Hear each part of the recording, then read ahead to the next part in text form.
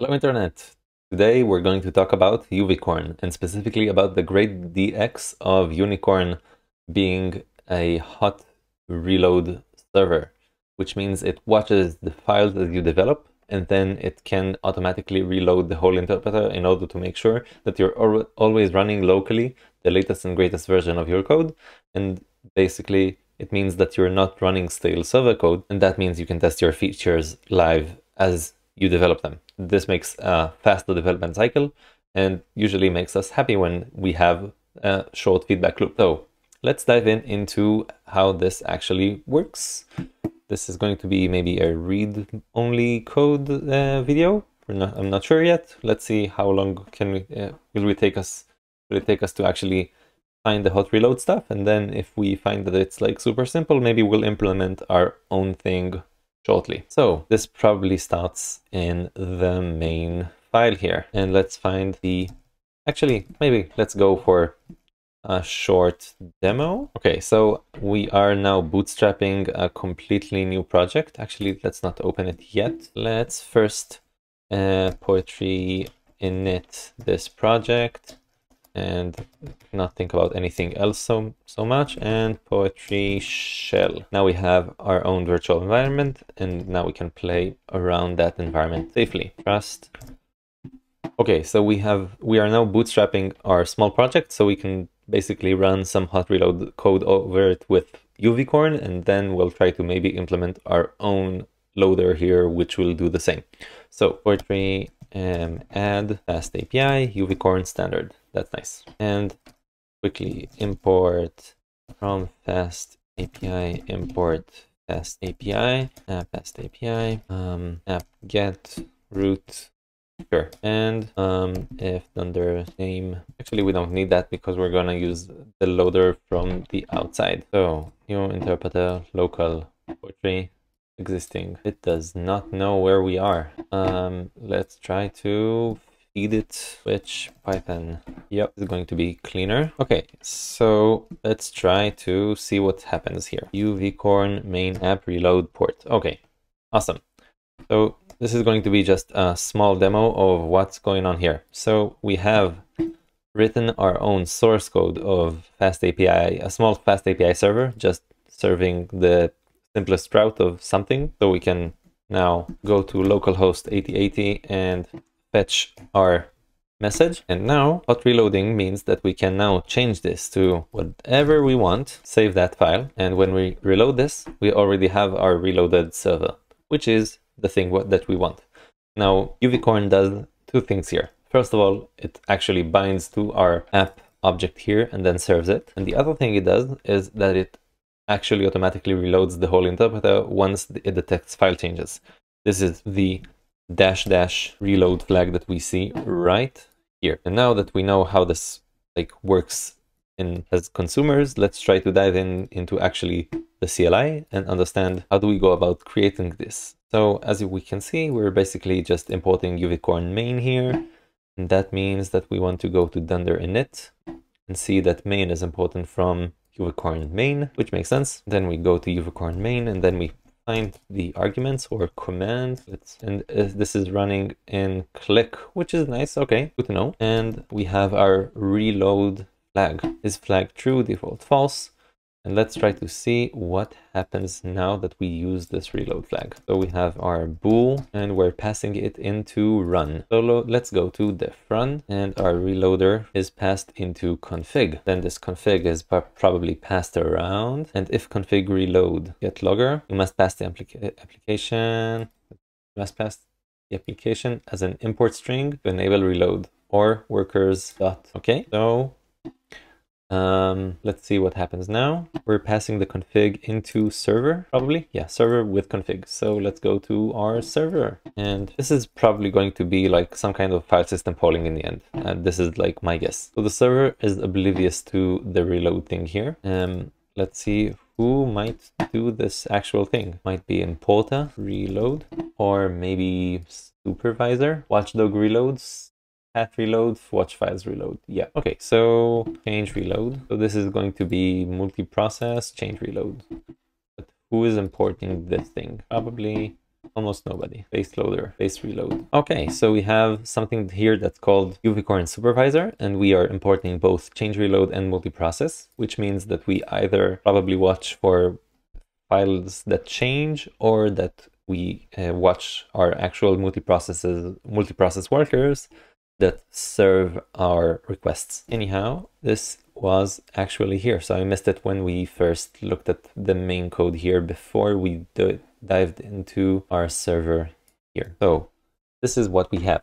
We have a change reload, which basically accepts a config, accepts our server run function, and our socket that we bound before we actually had. Okay, so yeah, this instantiating the server does not bind the socket. Here we bind the socket either before we do hot reloading, or if we have a worker and we have our own, we need to basically fork out to multiple processes, then we need to bind one socket here and then divide the messages between our workers. Or we let the server probably do its thing right here. That is probably a thing that is controlled here. But we're now going to dive into change reload because this is the thing that we actually want to try to understand how it works. And let's dive into that. So let's go to uvicorn supervisor and let's see who is change reload. So change reload is either watch files reload, or if that does not exist for some reason, then it will be watchdog reload. Oh, it's watch god. Okay, so it's either like using probably file system like syscalls in order to understand what's going on, or probably watchgod does something simpler. Watchgod reload, does it compare content, hash, time, that? Okay, so we have some kind of like should watch files, file filter. Okay, so this is like a lot of configuration, but the gist is here we have some kind of watcher, and we try to basically trigger the function that we accept here as like as the input. We go back to this thing here, our main below here. You can see that we provide a target to run. So that means that our supervisors here, all of them have a target argument, which should be here. Yeah, a callable of optional socket to none. And that thing bootstraps the server. And now it does like a startup or changes in self. If changes, yeah, self restart. And when it's done, it's shutting down. And what it does here is probably, yeah, restart probably does the thing that we want to actually do. And how does restart work? It does, okay, so it either terminates the process basically, then either probably like takes over a child process that it already owns, or maybe it allocates a new one depending on probably the platform that we're running on. And then it sends it the function to the pointer to the server function and the sockets and the configuration. Then it bootstraps everything. If the process is part of a process. Okay, so this is like handled by someone else. But we actually want to manage that because we want to have that in our own fake library, maybe. So how would we go about actually running this ourselves? So we probably don't want to implement our own watchdog. So let's try to like steal somebody's code with pip install. So yeah, poetry add watchgod seems all right. So let's build our own CLI, and we're gonna import typer because we like having fun. From typer import typer, and our app, which is typer, has only one command, which is fmain, and it accepts some kind of module run, some kind of string, and it always reloads. And what we'd like to do is something in the lines of if not reload, well, raise not implemented yet. And now if reload, what we'd like to do is, well, we don't need that. We are on the fast path. So we need to somehow bootstrap this thing. So let's go with something really like dumb, but should work. Subprocess, the open. Yeah, we're not gonna bootstrap uvicorn. We're not gonna use the uvicorn here. We're gonna use ourselves. So we have our interp, let's say this is just sys executable. So we'll have our own exact executable. We're not going to use anything else. And subprocess run seems all right. And this is going to be something in the lines of, how do they import, by the way? That's actually, okay, this is like a curious thing. I'm curious about this. So they try to actually run this, and we're giving them two things. We're actually giving them the module, and we're also like having their colon and then the name of the object that they want to bind to. And I'm not sure how that actually works, because I've never tried to like programmatically spawn a new Python interpreter from a Python interpreter in that way. We might want to actually look at how they manage these processes. This is actually quite interesting. So if we zoom in on here and we remove the symbols thing and we zoom a little bit more, what we have here is a gets a process, and we have some kind of callable, which is already kind of interesting because that means that we already have a callable. Let's try to, oh, this is uvicorn's callable. Okay, and this is just doing a spawn spawn process target process started. And that means that we don't need to actually look at this from that angle, but we need to look at our own server and understand what goes on there. So def run, it gets self and a list of sockets, and then it says async IO run serve. And serve says started the process %d, colors I don't care about them, startup main loop. And how does that look? Create protocol, listeners. Where's the module? Where is the actual server? SGI, self on tick counter, async IO sleep. Interesting. I wasn't aware that was something a server should ever do. What? I'm sure there's like a ton of issues about this thing right here, but this is crazy. I mean, this shouldn't be like creating overhead because it's like scheduling a sleep on the main loop, on the event loop, but still, like, why would you schedule these kinds of things? Where's the actual like bootstrapping of the module? I'm like curious, and I'm not sure that we're gonna see it quite easily. Protocols, HTTP, that's probably not it. Maybe it's in the worker, uvicorn worker. A class for Gunicorn that interfaces with the ASGI consumer callable. Okay, so this looks more like in the area of what we aim for, but still this is like for Gunicorn, not for uvicorn. Oh, importer. That's probably import from string. Oh, yes, this is the thing that we want to actually do. So what we have here is importing the module, and then once we import it, then we try to look up the headers string, which is nice. And then we need to probably somehow access this object instance, and we return it. Okay. So not too bad. That's actually quite easy to like use. And let's try to understand how do we do this ourselves.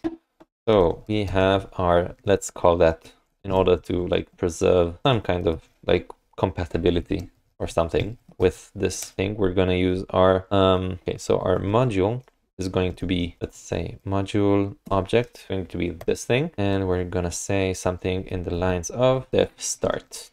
This is going just to be with the import stir, and of course we're going to use import lib and not this module, and we're going to try and accept module not found error and just say something in the lines of raise. Actually, you know what, let's just let it error out and not think about it too hard. And get adder is all right. And yeah, object start seems like the good thing to do. Object call, let's say this is our interface. This is like what we expect things to be. And we could now basically bootstrap everything. So while true, while should reload. Yeah, while true, whatever.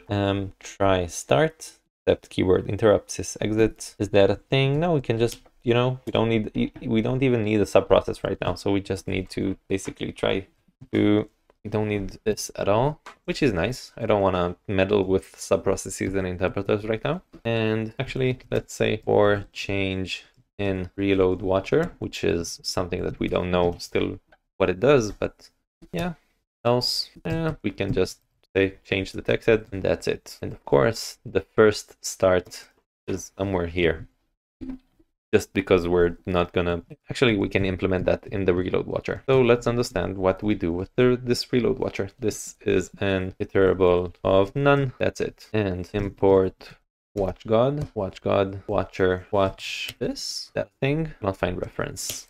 Default watcher, Python watcher, sure, seems all right. What do we do with this? So check is not a thing that I would want to do. I'd want that to be like, not in polling, I'd like that to be like with statting the thing. Or there a watch there? No, there is no watch there. Maybe let's just RTFM, rename to watch file. Okay, so apparently this is not relevant. Poetry, remove watch god, poetry, add watch files. And let's watch files then. So this looks just like the thing I want. Yep. And what do we get in return? We get already an iterable, a generator. Amazing. So we don't need even to have our own watcher. We just need to do this. And we can just import watch files in the top level. And I think we got our hot reloading thing. Let's try to run this. We actually need to, okay, so we need to run Python. What do I call this? CLI. And we needed to give this an import stir. So we just need to say main app. And does app actually do the thing that we want? Let's just define our own main here for just simplicity. Import uvicorn, run host. Yeah, I know that Copilot does not like to autocomplete 0000 because this is insecure in some sense. So this should basically work, maybe. Let's try to like have this, and it's quitting because we have not said if under name main app. Yep, not implemented yet. And reload should be true because this is what we came here to do. No path was found about pi. So paths should just be this, and paths should be, yep, everything. Let's just watch main pi for a minute just to be simple, and filter, no filters. Just let's watch the file that we want to watch. And this does not look like it's stuck. So maybe in port 8000 we have our own server. No, was it 8000? 8080, sorry. 8080, not yet. Let's try to see what's going on here. Maybe, first of all, in the CLI, let's have our logging, get logger, logging stat level, maybe just that, logging debug, stream handler. Was it going with the formatter? Like there is something, I believe I forgot something here. Like how do we, the formatter? Sure, whatever. So this now has some kind of logging, and we can go here, and this is info. Let's zoom. Let's try to make some changes here, like saving. And it says call is missing positional argument. Scope receive sent. Okay, so this looks like it's actually doing something, and that's because we needed to go with main here. Ooh, and now, okay, so we do need to somehow like handle the first change, and we have our hot reload working though. So this is actually hello hot reload, and let's go here, and this is not working as I'd expect it to be. Shit. This does not work. Why does this not work? So it watched the files exactly once and then died. So first of all, if we reach the end, no, this is not no changes. This is quitting. Let's just go here, and it's watching main pi. How do we say watch everything here? Let's just go with this. This should now reload also on itself, which is not the thing that we'd want, but sure, well, why not? So interesting. So it's not unable to, ooh, I see. So this is not actually a good thing because right now it's waiting for my interrupt in order to handle this quitting thing. So let's try to understand how we debug this, because we need to have this watcher like interrupt and kill this thing. So how do we cancel that? So raise interrupt, that looks like maybe a thing that we want to do. Raise interrupt, force polling, recursive, ignore, rust timeout, stop event, abstract event, step, debounce, watch filter, change. Just so we'll have the better context here. What we're trying to do is we're trying to have our hot reload actually pull the files correctly. What happens now is that every time we call start, this blocks this watcher from actually doing its thing, and that is basically means that we're unable to like get the state of our poller and reload, which is not the thing that we'd want to actually happen. So I say maybe we do something else, which is start this on a thread, and then we can just join the thread before we do anything. So let's start with t equals threading thread. This is probably terrible, but what can I say? So yeah, no, the target is start with import stir.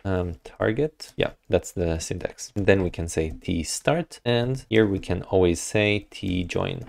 This should work for if T is alive. Is that a thing? Yep.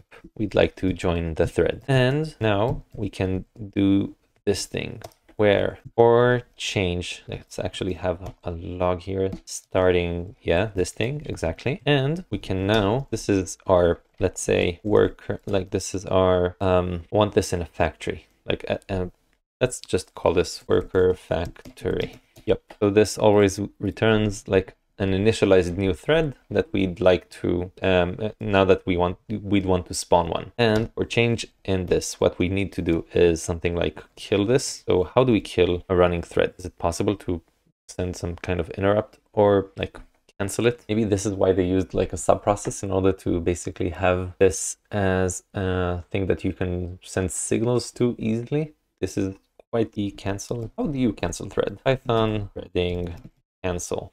Timer object. Timer will wait before executing the action. Yeah, this does not look like the thing that I want, because I'd like something that basically is not dependent on this. I truly want something that is completely, yeah, something that I want to abort things. Python kill thread. Stoppable thread. Top event set. Okay, this looks like a thing that I could basically try to generate a bad pattern to kill a thread abruptly, but in any think of the following use case. Build as well. Yeah, so this does not look good, but we'd want to basically kill everything, and maybe this is where having this as a subprocess is actually good, because killing a subprocess does kill and clean up everything. So let's go with a process, I guess, just because a process could do this. So if we'd go with multi-processing process, everything here should look kind of the same, but if I remember correctly, processes have kill. Yes, and that means that we can now restart our worker, and this should be fine. So everything needs to be killable and like do the proper cleaning up, hopefully. And this might work. Let's find out, and let's run this, and it says Rust notify, no paths found for our py. And that means let's just go with main py again, just so we keep our lives like on scope. And now it says that it's here. Hello, hot reload. I will believe this when we see it would actually be working. So let's edit the message here and say hot reload. And here, still not working. So this is still like somehow blocking, or the change is not actually detected. If I interrupt this, then it says keyboard interrupt in OSPID. But this is not the thing that we want to actually see. So let's go back to debugging our CLI, and for change in watch files. Oh, I forgot to log this. So change detected. Yep, let's run this again. Let's try to edit this and have some spaces here. And this is says detected changes in main py. And now again. Okay, so I'm not sure what happened before, but does that mean that now we can say 1, 2, 3, 4, reload, and this is working. And now we have this here and save. Yeah, okay, so we have hot reload working now, which is nice. Awesome. So we have now our watch file, which our file watcher, which basically somehow like with cooperation with the operating system detects changes in tracked files, and then it kills the previous process and bootstraps the new one. Since this is, but we are doing it in a different way than uvicorn, because this is now agnostic to the actual implementation of the Python file. Like this could be a server, this could be an HTTP server, a database, a caching layer, like anything that you'd want basically could work with this. This is not bound to even the IP thing. Like it's not necessarily need to be bound to a thread. This could be any kind of worker that is want to be hot reloadable, which is cool, and I like it. And as we can see, like the implementation is quite simple. Here we just have our own like test thingy where we just gave it like this main function, which we know needs to run, and we have our reloader here, which all it does is, apart from like the horrible logging thing here, that's just because I wanted to have some kind of like proper logging, what we're doing is we have our own worker factory. We could actually like merge some of these things into here, but never mind that. What we have is, if we're reloading, we have our worker started, and for every new change that we detect in our watched files, we kill the previous worker and bootstrap a new one. And this is probably not relevant. Like if we have this, we can probably do something like try, actually maybe in the lines of try, and then finally kill. this should be all right, because we either have our worker throw something. Let's actually maybe even test that. So here we have, let's like reload the CLI itself, which is not bootstrapped by itself. And now if we run in Command C, it says aborted, and it shuts down somehow cleanly because there are no more changes. This worker is, wonder, by the way, how this worked. I'm guessing like if we see here keyboard interrupt, and let's re-erase that because we don't want to actually silence that. And yep, keyboard interrupt, and then it's aborted and everything is fine. But I'm curious why we're not seeing, oh, so it's raising. So we'll never see this quitting thing, because we're never there. Like this is, the aborted is coming from typer, which just gave us nice handling of errors. So in conclusion, what we have here is a small loop that pulls files. We have a worker that we bootstrap, which is a multiprocessing worker right now, just because it makes cleanup and bootstrapping way cleaner than threading right now, because threads in Python are not cancelable, not killable cleanly, and we'd like to free all resources that this process has. We might not want to actually use kill. We might want to use something like signal, terminate. Terminate sounds like a proper, better thing to do here. And we terminate a new process, bootstrap a new one, and then loop again as long as we like in watching the files. Once we have an interrupt, we just log it and still let everything bubble up completely, because we'd like to everyone to exit cleanly. And that's it. This is like a small bootstrap CLI for hot reloading. It's not useful. Use your toolmaker's hot reloader if you have one. And if not, then you can use maybe this kind of like script for a reference implementation. And hope you learned something new and you enjoyed this. See you in the next video. Bye-bye.